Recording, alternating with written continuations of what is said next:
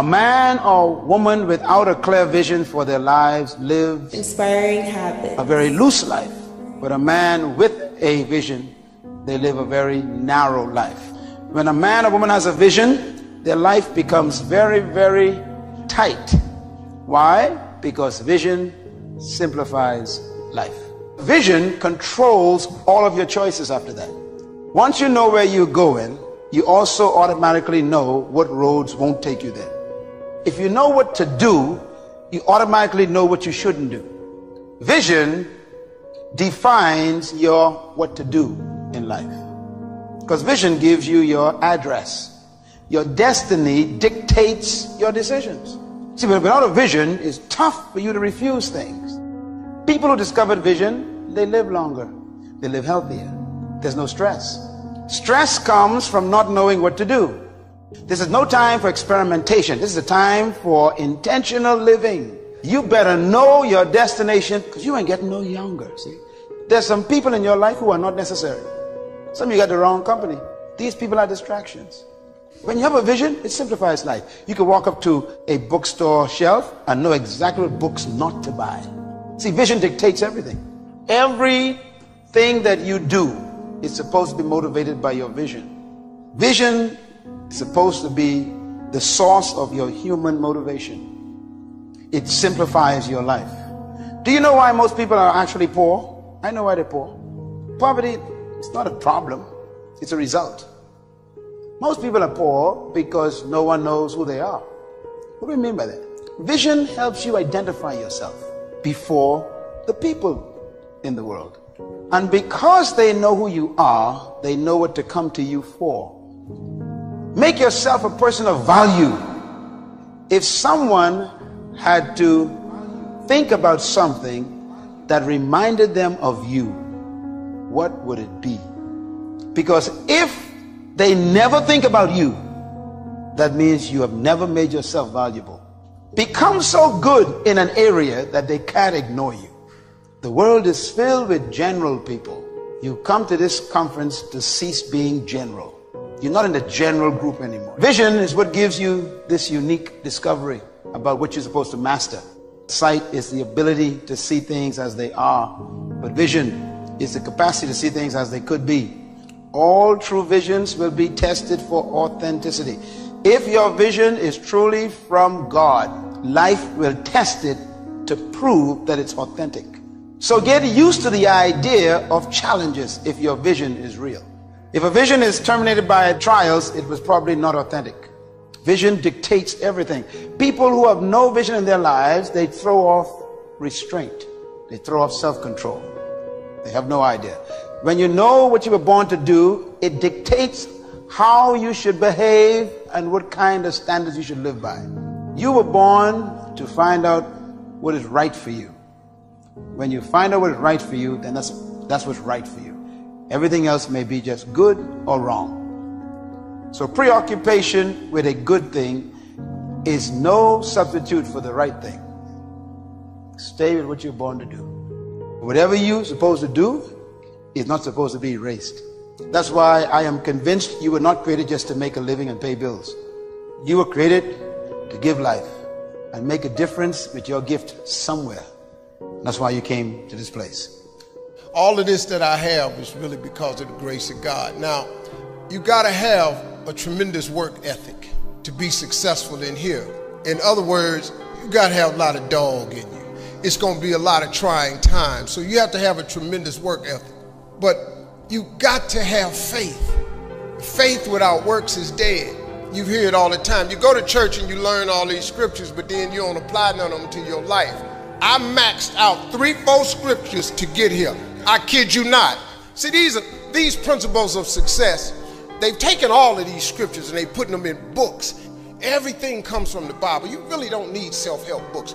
All of that information is in Proverbs. They just reworded it because people don't know how to read the Bible. I'm just giving you real talk now. I'm just trying to tell you how I got here. Your real life, the one God really got for you, is in your imagination. It is not in your current situation or your current paycheck. Your problem is you keep telling your imagination to the wrong people. See, if you want to kill a big dream, tell tell it to a small-minded person. It's dead. How many times, man, have you had a tremendous idea, something you thought was the one, and you went and told it to your loved ones and your so-called friends, and they shot it down? I mean, you was convinced that it was just, oh man, I just came to you. And you told it to them and they shot it down. And you thought since they was your loved ones and they friends and they got your best interests at heart, you believed them. You was wrong. You let them talk you out of what God got for you. Everything you have, everything we have in this world, somebody imagined it. Faith is the substance of things hoped for and the evidence of things not seen. I talk to so many people who get older and they've lost the faith. If you are sitting in here thinking that you're too old to listen to what Steve, hell, I'm 60. I'm 60 years old, but I still rely on my imagination. See, if you think you're too old to make it, let me give you a prime example. Colonel Sanders has been frying chicken his whole life. He was telling everybody he had the best chicken in the world. Ain't nobody believe him. They turned him down everywhere. Colonel Sanders didn't get a franchise till he was in his 60s. Kentucky Fried Chicken sell more chicken than anybody in the world today. So if you're sitting here thinking because you got a little gray on you, you too late, as long as God waking you up in the morning, that's the sign that he ain't through with you. What I'm sharing with you is stuff that everybody can apply today. I'm just a real dude. I don't even have the education you all have. I flunked out of school. I was hoping I would get on TV. I wrote it on a piece of paper when I was 10, but when I wrote it on the paper, it wasn't factual. I was just hoping. You just got to start with the hope. Faith is the substance of things that you hope for. You just hope something jump. But if you take this scripture, faith is the substance of things hoped for and the evidence of things not seen. Because you're the only one can see it. Your imagination is actually God showing you a preview of a coming attraction that he has for you. The moment you don't believe in your imagination, you negate what he got for you. Some of y'all still sitting here with the ambition of opening a business one day, but you scared to go start the business because you got a job and you got bills. Rich people got bills. Everybody got bills. Hell, I got bills. You're going to let the fact that you got some bills stop you from opening the business, the thing that God done put in your imagination? So you're going to squash that because you got bills. Everybody got bills. Nobody's going to take you to the front of the line unless you push your way to the front of the line. Let me tell you that again. Nobody is going to take you to the front of the line unless you push your way to the front of the line. I want you to take the craziest dream you ever had. That dream that you were too embarrassed to tell anyone about. And I want you to go after it. I want you to make it a reality. I don't want you to dream, I want you to do. I know that you've heard the cliche quote that life is a marathon, not a sprint. Well, I'm gonna tell you, sometimes you don't even have the time to prepare for your marathon. Now, some of your dreams are gonna take longer than you think. One of the biggest lessons that I've learned in life is that you cannot achieve success without failure. But I made a decision to keep going, keep trying, even if it meant sometimes that I would fail. Some of my biggest successes come from some of my biggest failures. In the early 90s, when my friends were graduating from Howard, I didn't have a degree. My girlfriend was 8.5 months pregnant with my first baby. I bought a brand new house in Scarsdale that I could not afford. I found myself sitting alone in my bedroom and asking myself the question, what are you gonna do now? What are you gonna do now? So I had two choices. Either I was gonna sit in that failure and give up, or I was gonna make a decision to step out of the darkness. You see, when you're in that darkness, you wanna sit there and wait for the light to come, but you can't wait and sit in that darkness. The only way out is to step forward, to face your fears, to become your own light. I had to believe in myself like never before. I had to find my inner power. Now, I'm not gonna lie to you. There's gonna be a lot of times y'all about to fail. I'm still failing every day. We are all a work in progress. And one day, you'll be sitting in the dark like I was, and you're gonna be asking yourself, what am I gonna do now? But in that moment, I want you to remember the power of you. Don't be afraid to close your eyes and dream, but then open your eyes and see. For a lot of people, the distance between their dreams and their reality is intimidating, and they get stuck. And the only way forward is to be real about what it's going to take for you to achieve those dreams. You have to be honest with yourself. You have to tell yourself the truth of what it's going to take for you to be successful. It doesn't come easy. You're going to have to go out there and get it. Nobody's going to give you nothing. There's no rescue team coming, no National Guard, no aid coming, nothing. You're going to have to go out there and get it. And the only way forward is to decide you want that dream so bad that you are going to work harder, you're going to get up earlier, you're going to stay later, you're going to push past the people who doubted you and laughed at you and hated on you. I want you to be fearless. I want you to be decisive. I want you to make a decision right now that when you fail and you fall to your knees, I want you to remember the power of you, and I want you to get back up on your feet. Make a decision today that when you're in the darkness, you'll remember the power of you. You are your own light. I want you to remember 3 things. Number 1, I want you to never be afraid to make a decision. Be decisive. Don't be afraid to fail. Be fearless. Number 2, I want you to remember the power of you. Number 3, now as you face these obstacles that I'm telling you about in your life, y'all know my motto: can't stop, won't stop. Tell me they can't do something. You're not supposed to tell people they can't. But I will tell you tonight that the most powerful motivational speeches that I have ever heard came from people who told me I couldn't do something. Because when they told me I couldn't do it, I was bound and determined to show them that I could. Tell me I can't do it. I will prove you wrong. I will show you that you're mistaken. You have chosen the wrong one to tell that they can't do something. Because I believe, and this is real important, I can't will thwart you, will stop you, will slow you down, will turn you around and cause you to move backwards if you let it. But if you have the proper mindset, I can't will do nothing but make you that more determined to get to your goal. People will tell you obsession is a bad thing.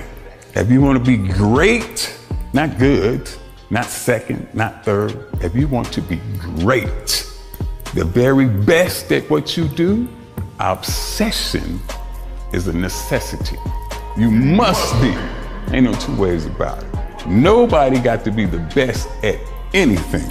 I don't care if you flip pancakes. If you're the very best at it, you are obsessed about it. And obsessed about it means you slept and you dreamed and you ate that. I will be the very best at what I do. I am determined to be the very best at what I am. Nobody can tell me that I can't do it because I am obsessed. That is one necessary key to unlock the power of I can't.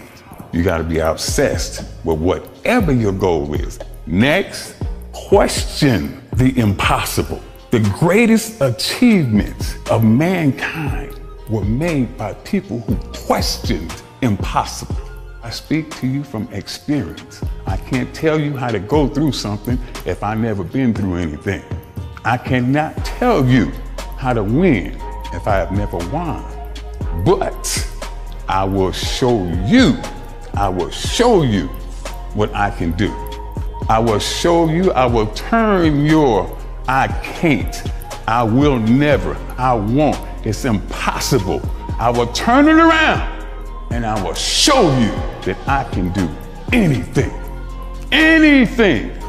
That is my message to you. Let the I can fuel your fire. If I can do it, every last one of you can do it. It's hard changing your life. It's not easy. In the Penobscot building in Detroit, Michigan, where I was operating my business, and I fell on some hard times, and I was sleeping in my office, and it was hard coming through the lobby. And sometimes they would laugh. There's a guy talking about becoming successful, and look at him. He's bathing in the bathroom upstairs on the 21st floor. He sleeps on the floor. Him and two other dreamers up there. Look at him. It was hard, ladies and gentlemen, coming to speak to people. And I was facing financial difficulties in my own life. It was very difficult to pick myself up each day believing that I could do it. There were times that I doubted myself. I said, God, why is this happening to me? I'm just trying to take care of my children and my mother. I'm not trying to steal or rob from anybody. It was very hard. And here's what I want to say to you. For those of you that have experienced some hardships, don't give up on your dream. There are rough times are going to come, but they have not come to stay.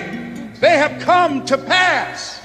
It's a long shot, ladies and gentlemen, from Liberty City, an abandoned building on a floor, never knowing my mother or father. It's a long shot. No college training, labeled educable, mentally retarded, but I kept running toward my dream. It's very important as you hold on to that dream. There are moments when you're going to doubt yourself. What I'm doing now, I could have been doing years ago. But because I did not have a college education, because I didn't believe in myself, because I allowed other people's opinion of me to control my destiny, I didn't act on my ideas. Get the energy drainers out of your life. People who don't want anything, people who are not striving, people who are not challenging themselves, people who aren't growing, people who have stopped dreaming. It's necessary that you align yourself with people who are unstoppable and unreasonable, people who are refusing to leave life just as it is and who want more. Birds of a feather flock together. If you run around with losers, you will end up a loser. It's necessary that you get the losers out of your life if you want to live your dream. It's necessary to know that everybody won't see it, that everybody won't join you, that everybody won't have the vision. It's necessary to know that a lot of people like to complain, but they don't want to do anything about their situation. Most people don't work on their dreams. Why? For many years I didn't. One is because of fear. The fear of failure. What if things don't work out? And the fear of success. What if they do and I can't handle it? You have to know within yourself that I can do this. Even if no one else sees it for me, I must see it for myself. Many times we can have a great idea, but if you're not advancing it in the right way and things don't happen, you become discouraged and think the idea doesn't work. No, that's not true. It's necessary that you be flexible, that you are always thinking of how can I improve this better, because you model integrity and determination and ambition and truth and honesty. No one can do it for you but you. And even though you face disappointments, even though you will experience some setbacks, it goes with the territory. You must understand that. I want you to know that you're blessed and highly favored, and that as you go toward the future, begin to know that you have greatness within you. It's possible for you to live your dream. It's necessary that you associate with winners, that you work your system, that you are relentless, that you never give up. It's you. You've got to take personal responsibility. You've got to make it your personal business to make it happen. And you've got to resolve within yourself that I can do this. Inspiring habits. I'm the one to make this happen. I'm the one to become successful in this business. As you work to help other people to become successful, that feeds your success. But you know it's going to be hard, but find out what will make it worth it for you. What if we have that kind of attitude? The car's repossessed. Nobody believes in you. You've lost again and again and again. The lights are cut off, but you're still looking at your dream, reviewing it every day, and say to yourself, it's not over until I win. And if you simply go after that thing that you want with all of your capacity, strength and sagacity, faith, hope and confidence, and stern pertinacity, with the help of God, you'll get it. It's been a plum-pleasing pleasure as well as a privilege. Thank you. Everything that I have is by the grace of God. I didn't always stick with him, but he always stuck with me. So stick with him. If you think you want to do what you think I've done, then do what I've done and stick with God. Number 2, fail big. Fail big. Take chances to dream big. But remember, dreams without goals are just dreams, and they ultimately fuel disappointment. So have dreams, but have goals. And understand that to achieve these goals, you must apply discipline and consistency. You have to work at it. Hard work works. Working really hard is what successful people do. Just because you're doing a lot more doesn't mean you're getting a lot more done. Don't confuse movement with progress. Number 3, I don't care how much money you make, you can't take it with you. Finally, say thank you in advance for what is already yours. True desire in the heart for anything good is God's proof to you sent beforehand to indicate that it's yours already. And anything you want good, you can have. So claim it. Work hard to get it. When you get it, reach back. Pull someone else up. Each one, teach one. Don't just aspire to make a living. Aspire to make a difference.